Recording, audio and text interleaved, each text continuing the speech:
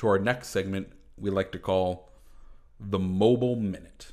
So this week, I thought I would highlight another game that has taken my job by storm, and it's a game called Tsum Tsums. It's spelled Tsum, Tsum, pronounced like zoom, but Tsum Tsum. It's a match 3 game. Okay. It's really fucking addicting. And the thing that makes it very interesting is, so Tsum Tsums are a thing Disney makes that are like little plushies. Okay.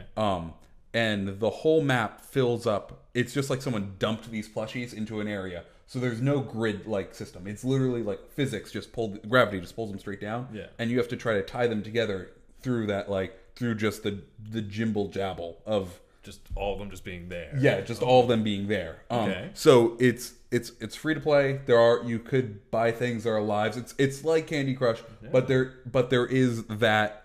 I found just the being able to connect, like being able to, instead of a grid-like system, but the unpredictability of just gravity's predictable, but like the it not being a straightforward just this falls down, but things being mixed in. It's gotten me addicted.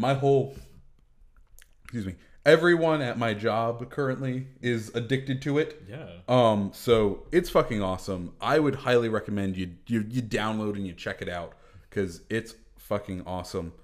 Yeah.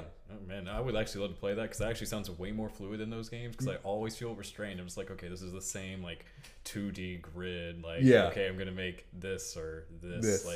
You only have horizontal and vertical movements, but that almost sounds like you can. Yeah, you literally you just and then it it's super fucking satisfying too. Does it get wider with difficulty? Or no. So it's always stays the same size, and the challenge in it comes in getting a higher score. And then you have one Tsum Tsum that you select, and each one has its own special power. So the one you select is the one that has a special power.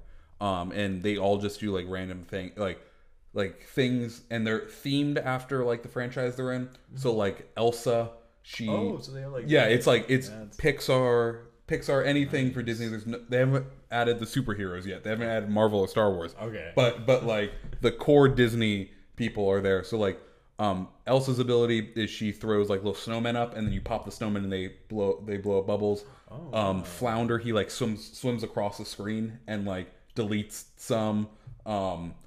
Mickey just deletes. They're kind of themed. Yeah. They're cool. But yeah, it's the out of game element of popping the snowman actually sounds interesting. Who's it? Whenever I use Donald, I look like a fucking madman because his is you just get 4 seconds to pop as many as you can touch. Oh, you just yeah. So you're just verbally yeah. Someone I've gotten quite a couple of really weird looks in break rooms. Why are you killing your phone? Tsum Tsums, man. Tsum Tsums. Okay.